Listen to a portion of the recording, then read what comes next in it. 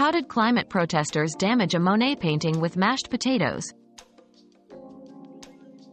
Climate activists in Germany recently resorted to an unusual form of protest. They threw mashed potatoes on a priceless Monet painting. Such actions raise questions about the balance between activism and respect for art. While the motive behind the protest remains rooted in climate concerns, damaging a renowned artwork might not have been the best way to convey their message.